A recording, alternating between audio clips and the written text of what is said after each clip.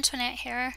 I am just going to go over a quick overview of how you register for your classes using the new registration tool EduNav. So you will log into your My CNM account using your CNM credentials. Once you are logged in, it'll bring you to your welcome page. On your welcome page, under welcome, you're going to click on registration, and that will bring you to the registration page. Then you are going to go click on register for classes. Once you click register for classes, it'll bring you to your EduNav dashboard. On your EduNav dashboard, you will see that you have your declared major and your name. This will give you a timeline of how long it'll take you to complete your degree. On here, you will have the courses that are needed for your terms. If you do have anything other than a valid plan here, you can check my plan, and it will take you to a valid plan. On your plan, you will see that you have how many credit hours, the term, and how many courses. You can register for your courses. If you click on this change button here, you can click on mark to register. You can change the course, and you can replace it with another course. If you are registered in a course already, you can click on the change button and mark to drop the course. Now, if we were to click on mark to drop or mark to register, you will see that you still need to click on the update registration in order to complete the process. If you do not click on update registration, you will not be registered in the course, or you will not be dropping the course. From here, you can access the schedule of classes by going to add a course. You can look for the course that you are wanting by typing in part of the course.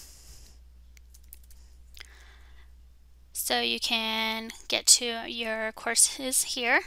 You can try looking by instructor. You can also change where you would like your courses, what type of courses you would like.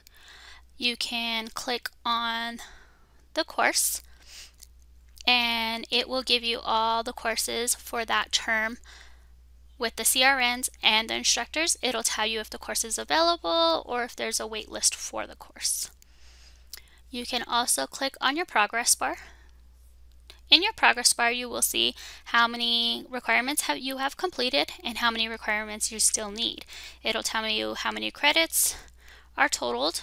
It'll tell you if you're registered in any of the courses, what you still need, and how many credits, if any, that you will still need for that particular requirement. And it'll list all the courses that are still required for the program approved electives for the degree.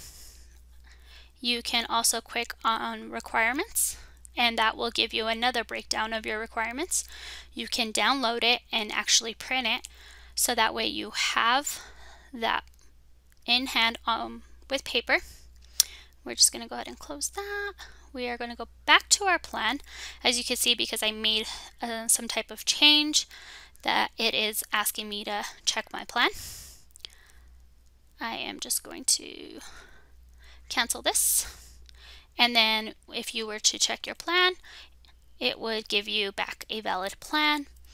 You can review other plans that you and your advisors have gone over. So if you go to timeline, you will want to pick the most current plan that you and your advisor has chose for you and click view, and that will take you back to the most current plan that you and your advisor have went over.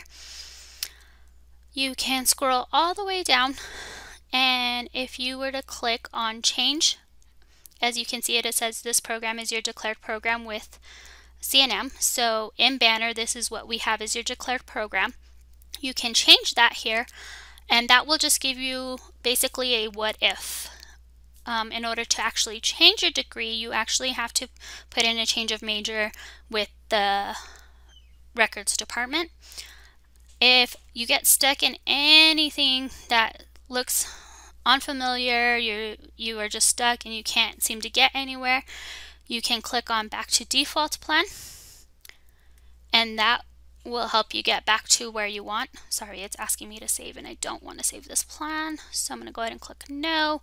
You do keep in mind this takes you back to your default plan, so if you and your advisor didn't make the last plan that you were working on, your default plan, you will have to go back into your timeline and go back to your plan that you and your advisor are working on if it is not your defaulted plan.